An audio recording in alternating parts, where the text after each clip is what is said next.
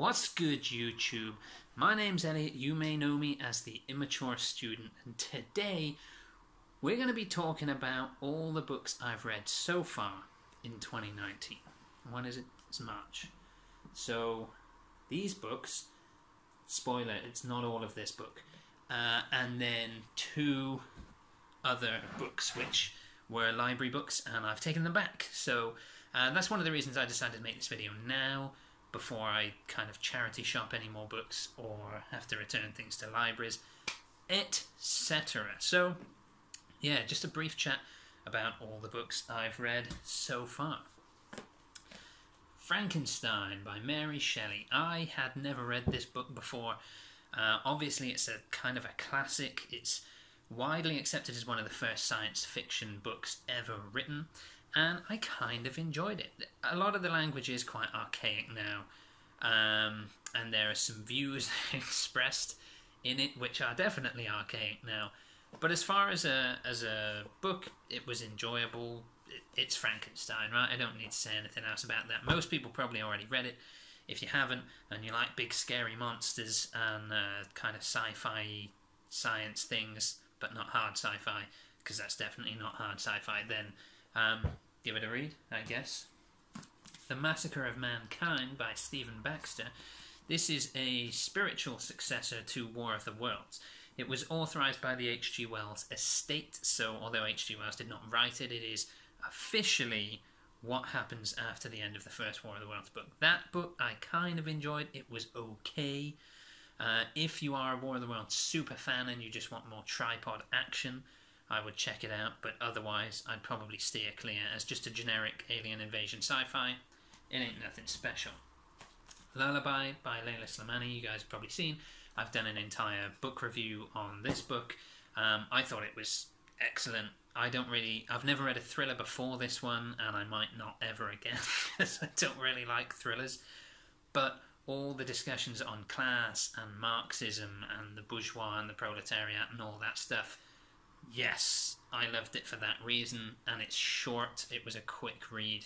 It's only like, I think it's less than 300 pages, so it's a couple of days read, really, and pretty good. Sally Rooney, Conversations with Friends, which I have also done a book review of, which I think would have been released the week before this video was released. So yes, I'm filming those two on the same day. Again, I really enjoyed this book.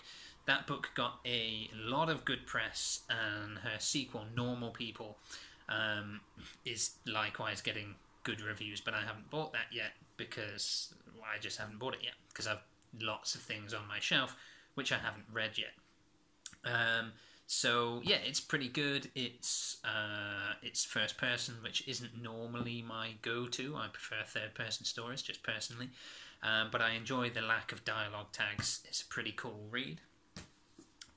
The Hate You Give by Angie Thomas. Sorry, covering her name up there.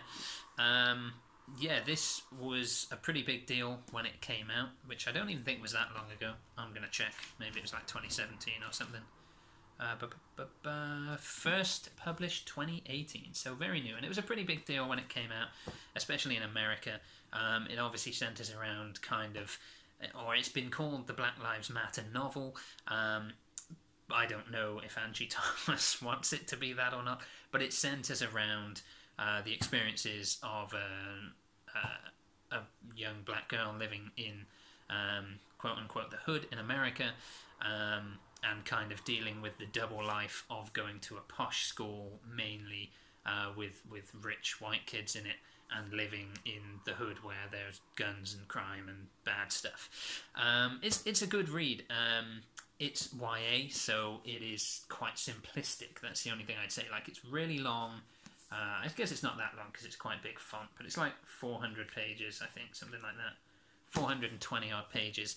So it's pretty long, and I think a lot of the chapters could have been cut out. I think it could have been condensed into a much more powerful volume, and because it's YA, it wears everything on its sleeve, so there's nothing kind of hidden under the surface in the book for you to find. It is about what it's about, and you either like it or you don't like it. There's not really any subtext that I could find or that I'm aware of in that book. But if you like YA and you like guns and crime, not you like guns and crime, you like books about guns and crime, then, you know, give it a bish bash bosh. The Girls by Emma Cline. This is another one that's had pretty critical acclaim.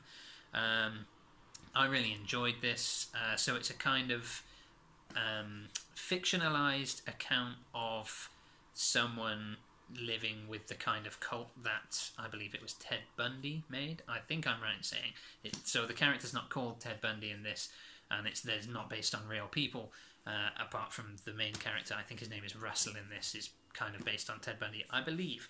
But it's very good. It's pretty gruesome in places. But it's just one of those books that's just beautifully written, you know. Again, there's not a lot of subtext or anything, really, I don't think. Maybe I did think there was just after I finished reading it, and I can't remember now. But I don't think there's an awful lot, but it's just beautifully written.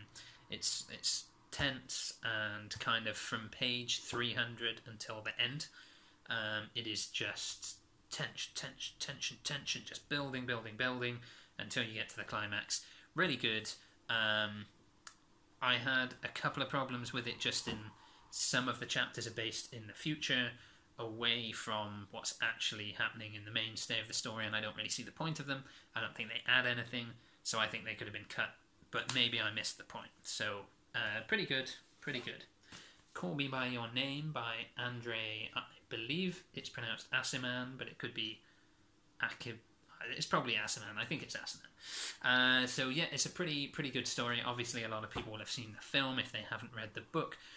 It is a very intense love story about a young guy, I think he's 17, and then an older guy who's like 23, and they fall in love, and it's all romantic and obsessive, and it's kind of cool. It's a good story, right? There are some interesting scenes within this book, so maybe don't read it if you are faint of heart and don't like reading about kind of masturbation and stuff. But otherwise, it's a well-written book, and it's a very good, if intense, love story. And then to finish off here, this beast of a book, The Hitchhiker's Guide to the Galaxy, by Douglas Adams. So this book contains a whole trilogy of 5. As you can see, I've read the first, I want to say it's just the first 2 now, I believe it is. Yeah, so I've read the first 2. The next one to read is Life, the Universe and Everything, which is book 3. I think. I want to say that's right. I'm sure that's right. Yeah, I think I've only read 2. So, yeah, The Restaurant at the End of the Universe, which I believe is book 2, is what I read this year. I read The Hitchhiker's Guide to the Galaxy, which is the first book. I want to double check that's right. Yeah, The Hitchhiker's Guide to the Galaxy is the first book which I read at the end of last year. Restaurant at the End of the Universe I read this year.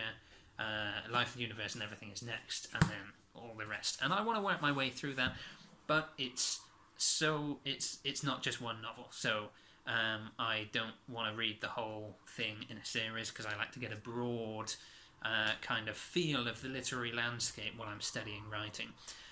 So I read one, and then I go and read something else.